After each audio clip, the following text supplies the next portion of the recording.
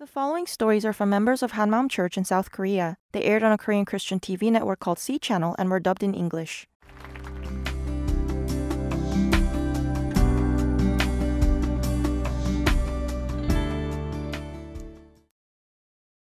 Hello, I'm Suno An from Hanmam Church in Chuncheon. I've been in the police force for 29 years. I didn't want to hear that I wasn't good at my job because I was a woman, so I hardened myself and worked extremely hard. Then I met the risen Jesus and came to embrace others with God's love. I'd like to share my testimony with you. My brother-in-law is a police officer, and he convinced me to join the force as well. I only thought of criminals as people who should be kept away from society. I hated them and thought that they should rightly be punished. So I pursued my cases incessantly and was known to be a tough investigator. Once, I was investigating a child sexual assault case, and it enraged me. In order to find evidence, I traveled back and forth from Chuncheon to Wonju 3 times in one day, even though the weather was blazing hot. When I was working on a missing persons case, where a child had gone missing 5 years ago, there was no substantial evidence and all I had was a page-long missing persons report. I was still determined to find the child, and ultimately, I found him. Because I pursued my cases with everything I had until the criminal was caught, or the cases were resolved in other ways, my colleagues said that I was tough enough to make ghosts flee from me. When I was working at the Financial Crimes Unit, I was always irritable because of the stress. You see a lot of intelligent and cunning people when you work on financial crimes cases. It broke my heart to see victims who had lost all of their hard-earned savings to scammers.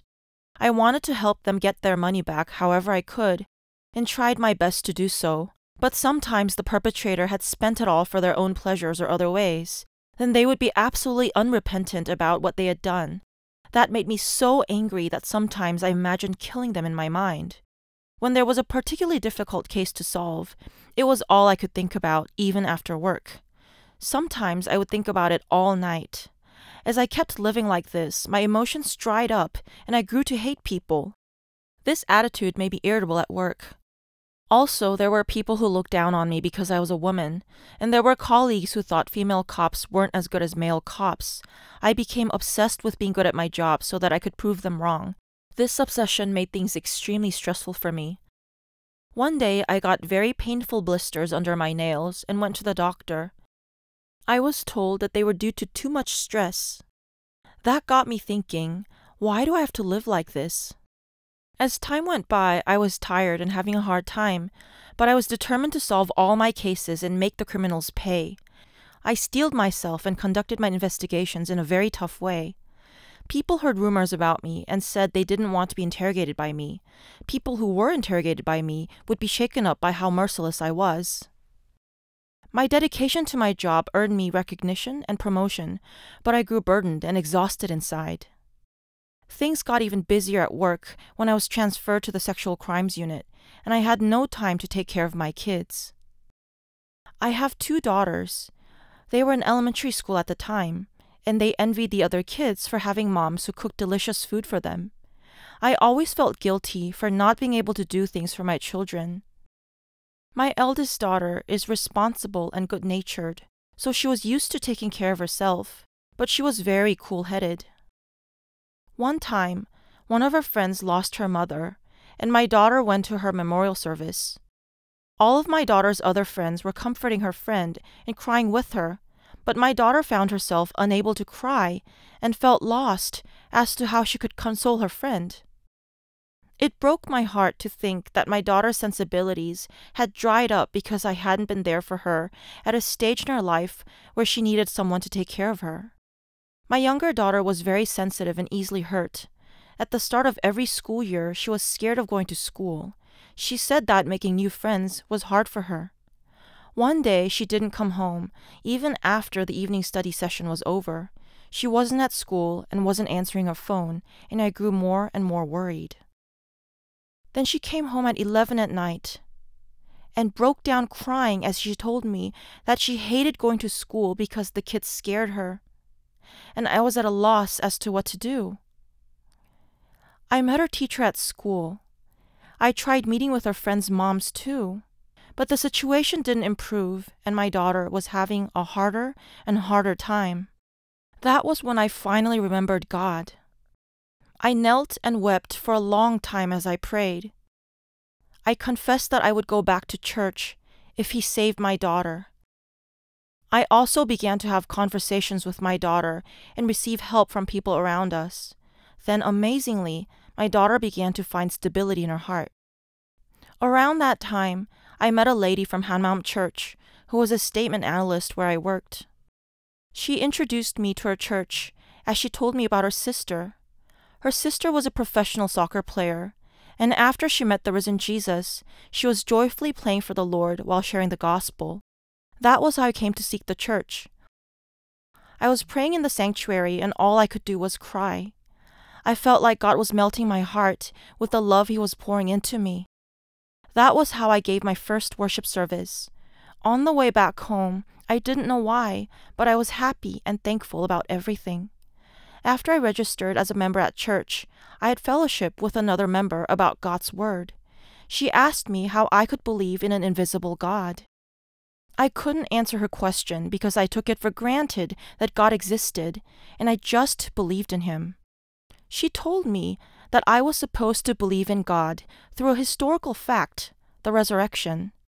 Then she showed me a history and geography textbook, as she told me that out of all the holy figures in history, only Jesus had risen from the dead. I had majored in history as a university student, so I was curious as to why she was talking about something everyone already knew. Then she told me that the resurrection was a historical fact, and that a person could believe that Jesus is God through the sign of His resurrection. I had never heard something like that before, and it amazed me. Jesus, who was the Creator God, had come to this earth to die for my sins and be raised again, all according to the prophecies in the Scriptures. Paul had submitted to Jesus because of the sign of Jonah, the resurrection, the sign shown to us as it was prophesied in the Scriptures, on the way to Damascus so that he could arrest people spreading the news about Jesus.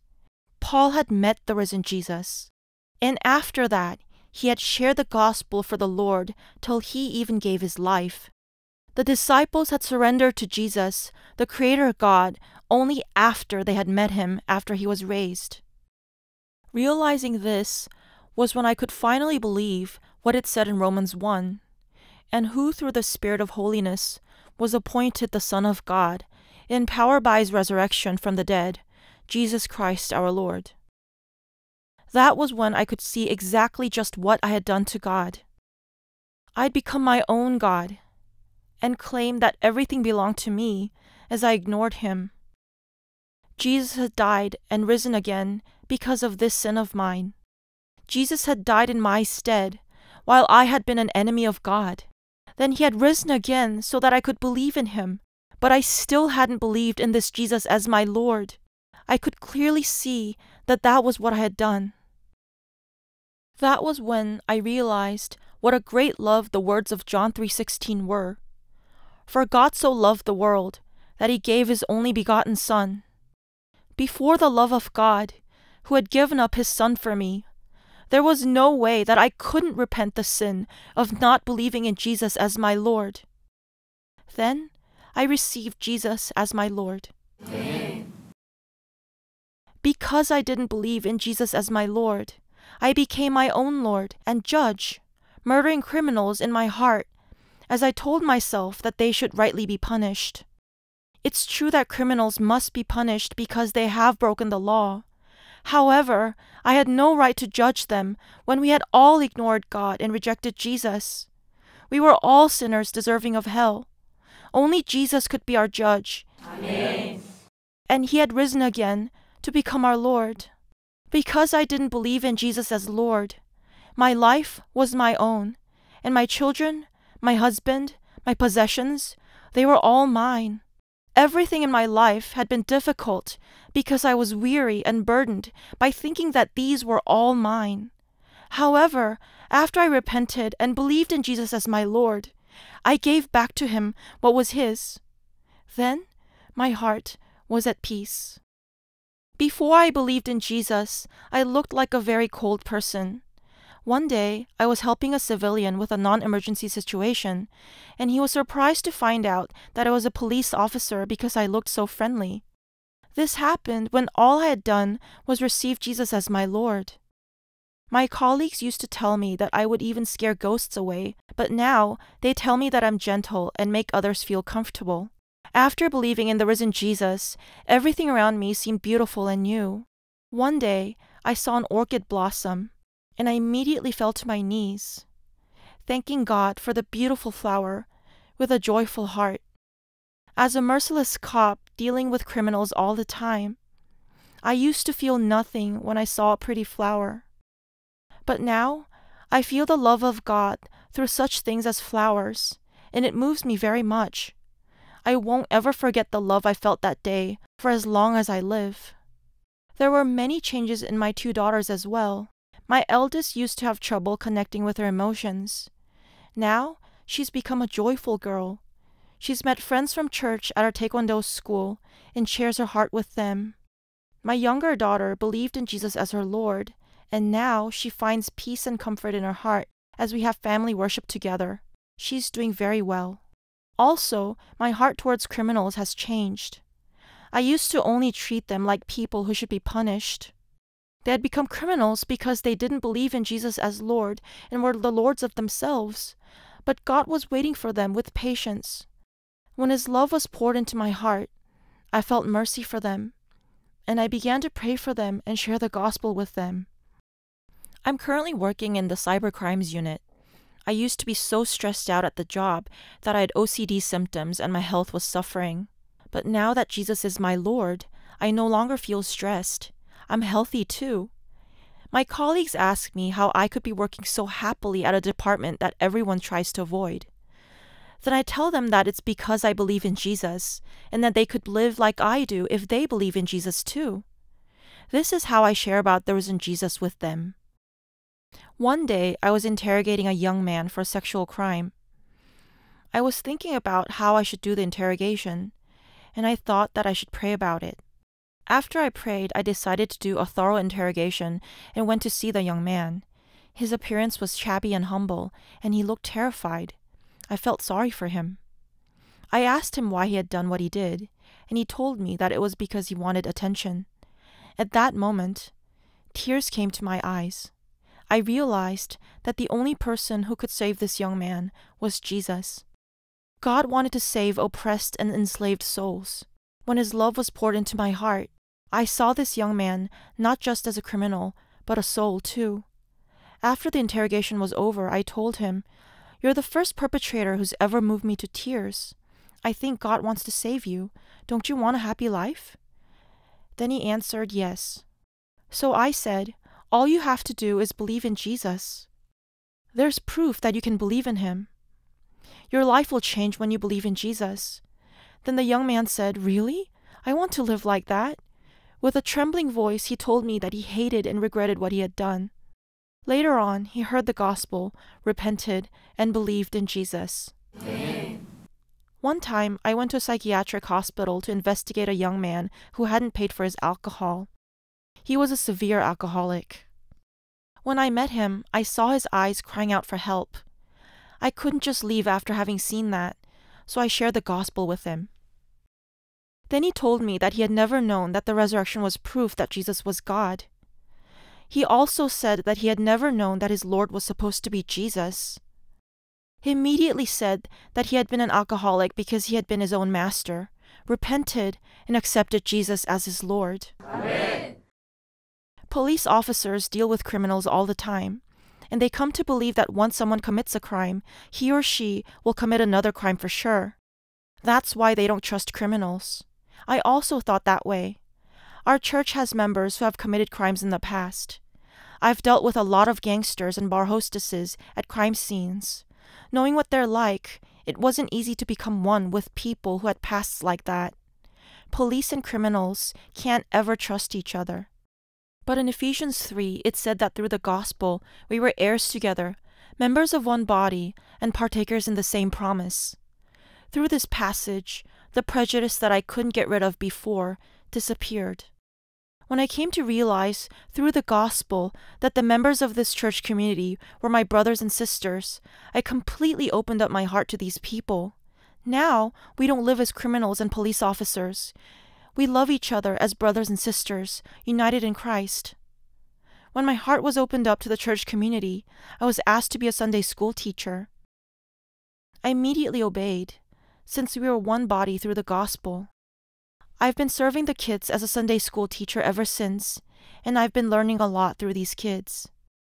In Luke 15, it says that there will be more rejoicing in heaven over one sinner who repents than over 99 righteous persons who do not need to repent.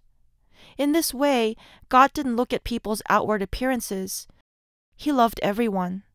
I used to think that only criminals were sinners and that they absolutely had to be punished. However, everyone who rejected God and lived as the lords of themselves were sinners. Jesus had died on a cross for people such as these, people like us. It was because he loves us, and his resurrection proved that his love is real. In the face of the grace that had saved a sinner like me, I saw that criminals were souls that had to be saved too. God made us his children, and now he wants all of his children saved. Because of his love, I will continue to share the gospel with everyone I meet. Amen. I was a hard-faced police officer who worked incessantly to pursue my cases because I didn't want people to say that being a woman made me bad at my job. But now I'm kind and gentle at work, sharing the gospel with criminals with God's love, who wants to save souls more precious than all of heaven and earth. I give glory and thanks to the Lord, who saved a sinner like me and made me a witness of the resurrection. Thank you.